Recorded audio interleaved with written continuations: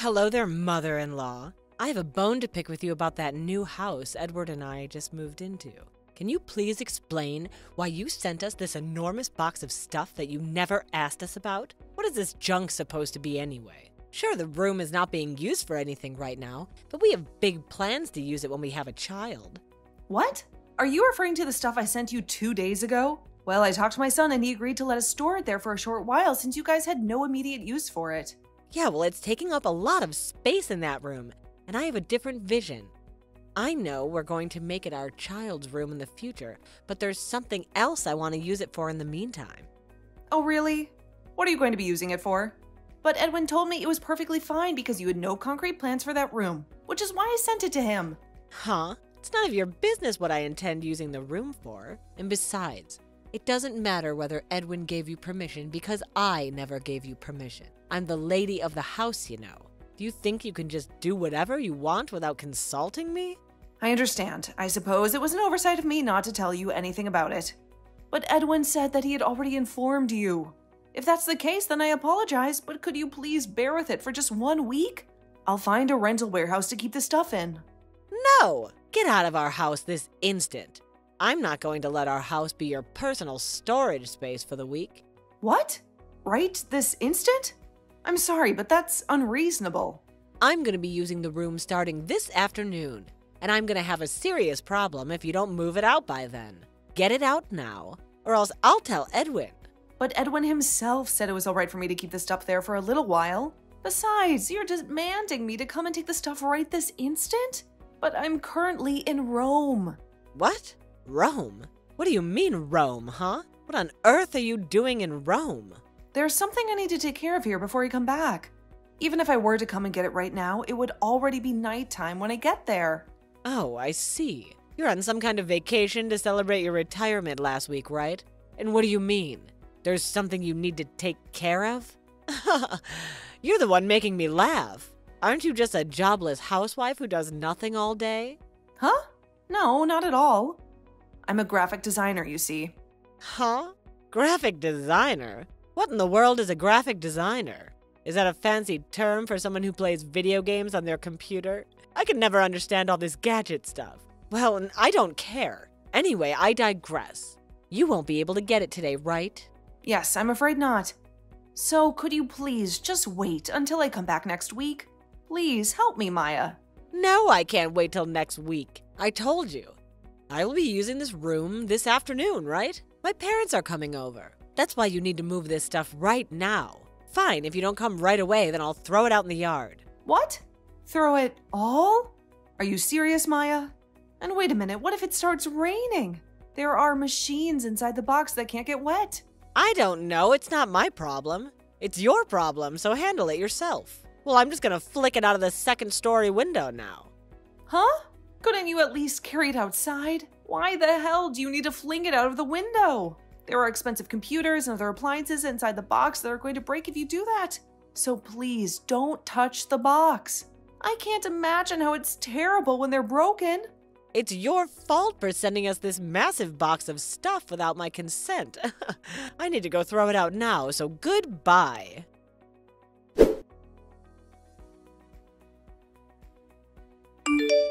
Dustin, please answer me right now. I need to talk about something very important. It's a nightmare. Mom, what's wrong? What makes you feel so anxious right now? Our stuff that I sent to your brother's new house to be stored in is going to be thrown out by Maya. She said she's actually going to be using the vacant room from this afternoon. And so I need to take the stuff out right away. I'm in Rome, as you already know. So could you go and stop her for me? She said that she was going to fling them out of the second-floor window. Our computers are doomed to be smashed if she does something like that. Hold on a second, Mom. What? How? What do you mean? She's going to fling our stuff outside the window? Are you kidding me? Didn't Edwin tell her that we'd be keeping the stuff there temporarily? What in the world is she thinking? I don't know the details, but it seems that Maya had no clue what the stuff was. She said she can't just let it stay in the room, so she's going to toss it in the yard. Seriously? Is that woman insane or what? I told you, it was a horrible idea for Edwin to marry a woman like that. Could you go and check on their house quickly? Hurry, before she tosses it out. I'm worried that something terrible will happen. Alright, I'll try to get there as fast as possible.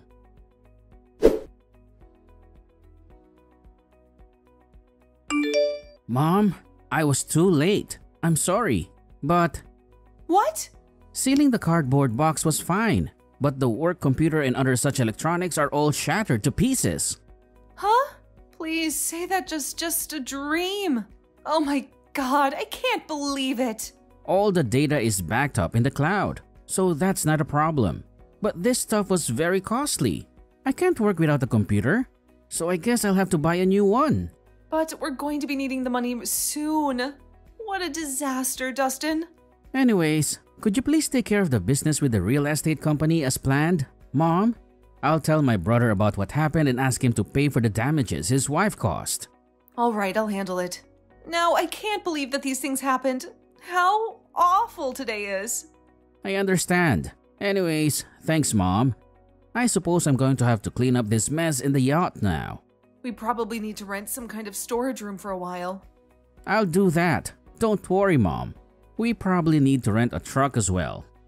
Okay, thank you, Dustin. If I don't have you, I won't know how to handle this mess.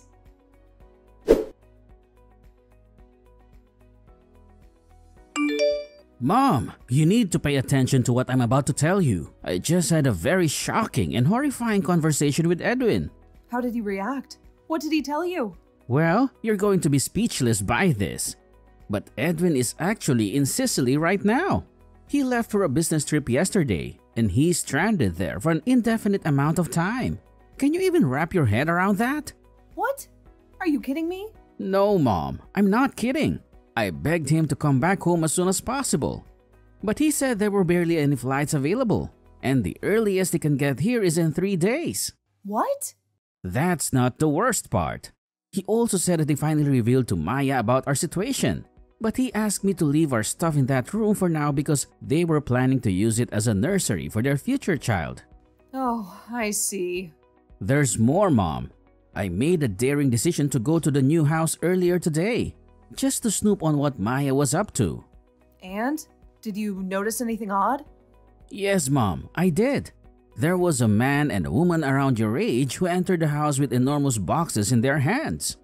A man and a woman my age? Yes, Mom. I'm absolutely certain they were Maya's parents. What? It's true, Mom. I recognize them because I went to the house with Edwin a few times before to ask for their approval for our marriage. So I know what they look like. It was unmistakably them. Maybe they're just dropping by. Really, Mom? Do you think that's normal? They brought so much stuff with them that it looked like they were settling in. And this is right after she threw away our stuff. I think she's trying to exploit the fact that Edwin is away. I have a terrible feeling about this, Mom. Something is very wrong.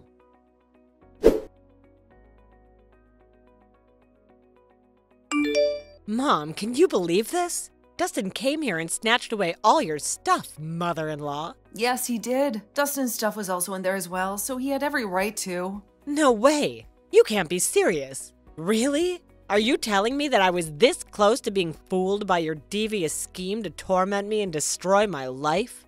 What are you talking about? What do you mean you were this close to tormenting you?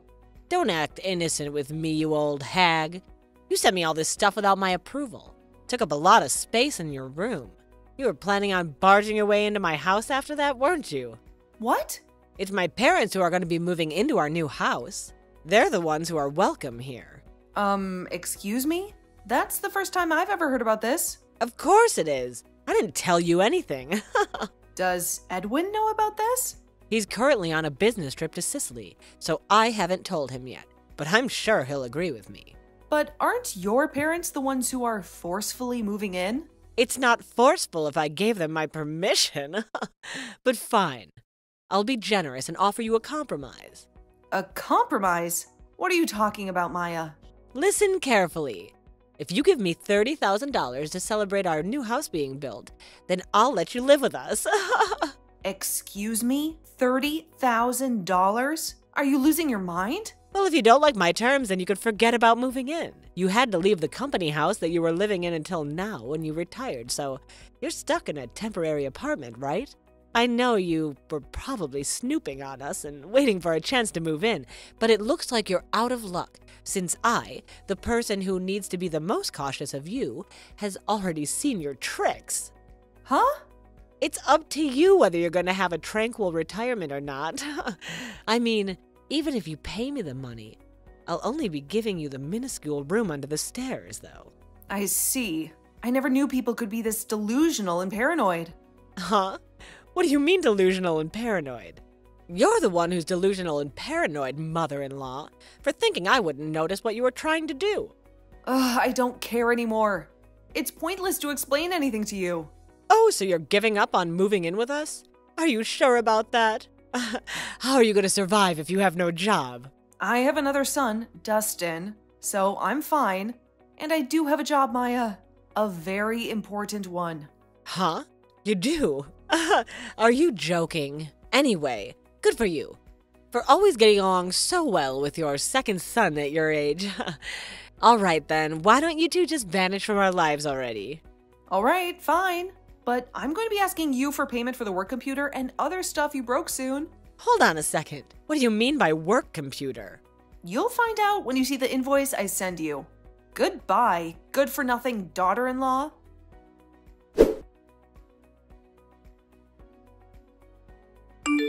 Hey, what's the meaning of this, mother-in-law? What do you mean I need to pay you $30,000? Oh, so you finally received the invoice I mailed you, Maya.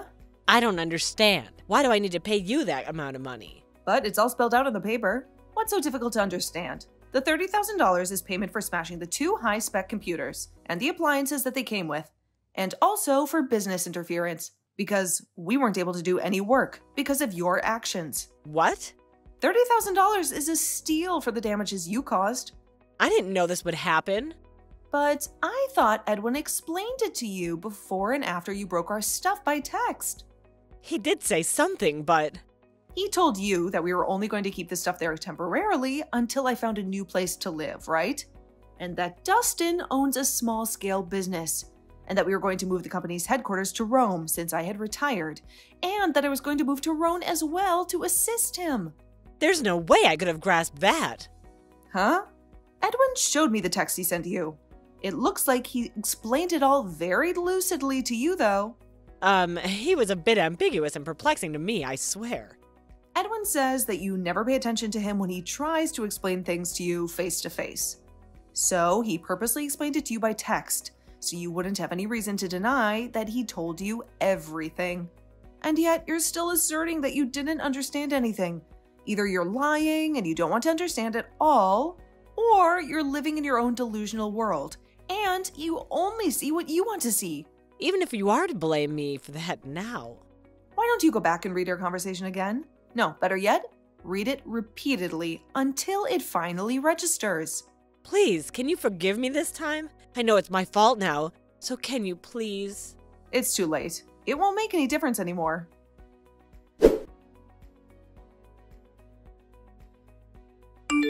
Mother-in-law, something terrible's happened. Oh my God, Edwin just divorced me. My parents already sold our house because we thought we'd be living in the new house. But now we have nowhere to go.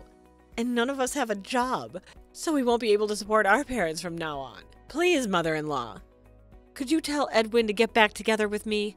I promise I won't do such a thing again. And I'll always do as he says. I admit I was wrong, so help us. Oh, hello, Maya. I'm not your mother-in-law anymore, so don't call me that. You say that you're sorry and that you won't do such a thing again. But how are we supposed to believe you? They say people deserve second chances, but us helping you would no longer be your second chance, but your 100th. This was your biggest and most flashiest mess up so far.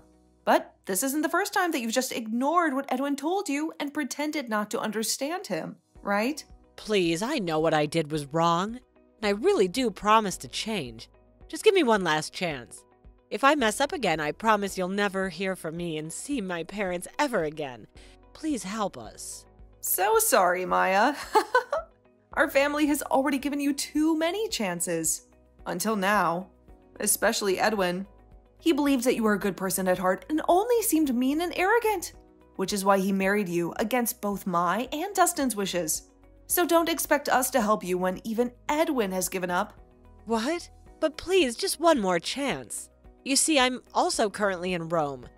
I'll be working at the CEO's company, so can you forget about the $30,000, please? What? Why are you in Rome? Couldn't you just have found a job in our hometown? If you were willing to work, after all, there are plenty of jobs that you don't need much skill to do. You could work as a cashier or something. Oh, and you know how to make bread, right, Maya? Why not work at a bakery? And besides, I'm not the person you should be asking about this. Ask Dustin, please. He's the one in charge of hiring employees. I wouldn't get your hopes up, though. You don't know how to use computers, right? Yeah, I don't know how to use computers, but you can just teach me. The work Dustin's company does mostly has to do with graphic design. You're not going to be able to do any work if you can't use a computer. And teaching someone the necessary skills to do this job from scratch is very difficult. You wouldn't be paid much at the beginning, even if Dustin was kind enough to hire you. Can you use a computer, mother-in-law? Is it really that hard? Using a computer itself isn't that hard. Even a child could do it. But I'm afraid that the skills required for a position at Dustin's company are quite advanced and aren't something that can just be taught to someone. And yes, I used to do something similar in my old job, so it isn't a problem. I've been doing this stuff for years, you see. Then I can serve tea or make copies or something. I'll really do anything you want me to do. I'll do my best. Sorry, but we can serve tea and make copies on our own. And besides, if you really mean what you're saying right now, then I don't understand why you don't just find a job in our hometown with that enthusiasm. I'm sure there's someone that would be willing to hire you. Just don't be as arrogant to them as you used to be with me, though. But at least ask Dustin first, then reply to me. He's sure to say yes if he can just see that I really mean it when I say I'm trying my best. I already did. He sat at the desk next to me and he said, "No, sorry. But Dustin never did really like you, Maya. We can't have our team of employees hating each other, you know? He said that he wouldn't hire you even if you did know how to use a computer." Ugh, that's so mean of him. And to think I was going to change and be a better person if he hired me. Not anymore, though. I see. So you weren't sincere when you said all those things back there. Anyway, you need to pay us the $30,000 soon. So please, be sure to pay it on time. Yeah, but I can't do something else for you then? There has to be something you want me to do. Yes, I want you to pay $30,000 on time. I'm currently doing work, so goodbye. Hold on a second. Please, mother-in-law. I don't have any money. We don't even have a place to live since Edwin kicked us out. Please, mother-in-law, I'm just an uneducated housewife. I won't be able to find another job so easily. My parents, too, they're already too old to work. You're our only hope for now. Please reply to my message, Mom!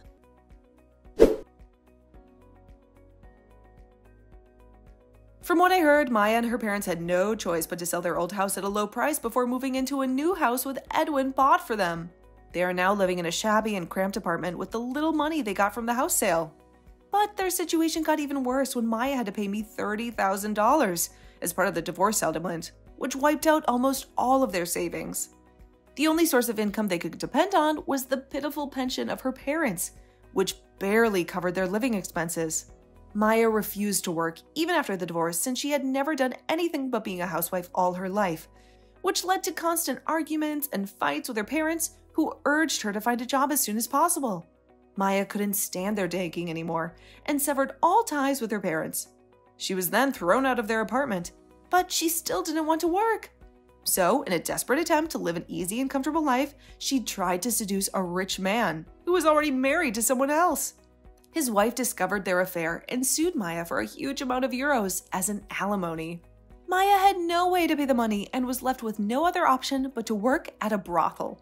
Me and Dustin, on the other hand, are having the time of our lives in Rome. The city is so lively and full of excitement.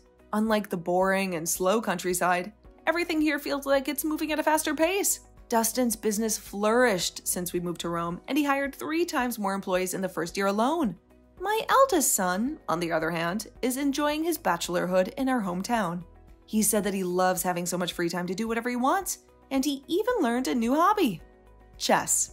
I hope that he finds a woman who truly appreciates and loves my wonderful son, Edwin, and not someone selfish and ungrateful like Maya.